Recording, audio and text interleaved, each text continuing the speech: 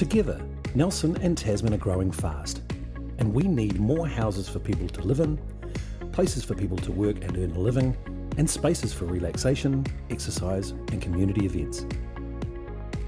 The 2022 Future Development Strategy will replace the 2019 Future Development Strategy and seeks to provide a variety of land for homes and businesses to meet the population growth of Nelson and Tasman.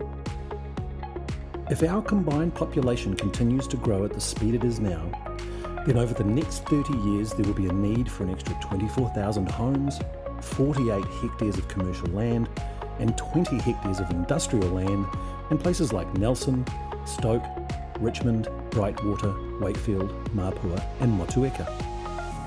Over the same time period, we will need an extra 5,100 new homes in the more rural towns of Tasman, such as Murchison, Tapawera and in Golden Bay, where we are trying to meet their unique demands. We also need to find space for new businesses starting in our regions, for those that want to expand and for increased employment opportunities. That's a lot of new properties, so we need to start planning where they should go.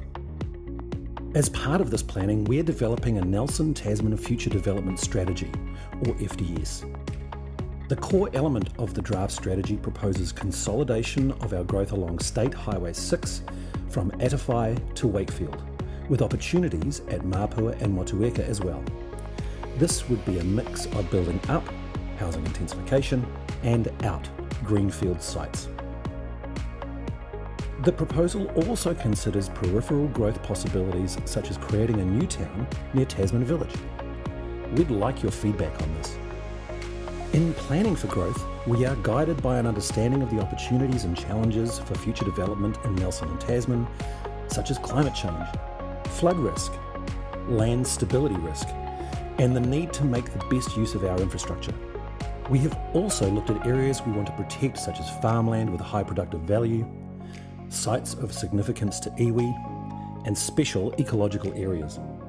We have listened to earlier feedback from the community on the FDS and other council plans, and have come up with a proposal with a focus on growth mainly along the State Highway 6 corridor and intensification, building up.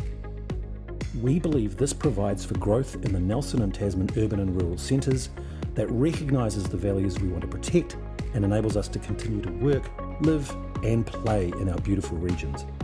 This is an important conversation for our community and we would like your input. Before the 2022 Future Development Strategy is adopted, it will go through a special consultative procedure where the public will be able to make submissions on the strategy. Please take this opportunity as we plan for the future of Nelson and Tasman. The submission period runs from 14 March through to 14 April 2022.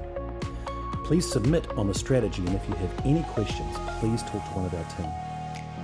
More information is available at Shape Nelson. That's shape.nelson.govt.nz/future development strategy and at tasman.govt.nz/future development strategy.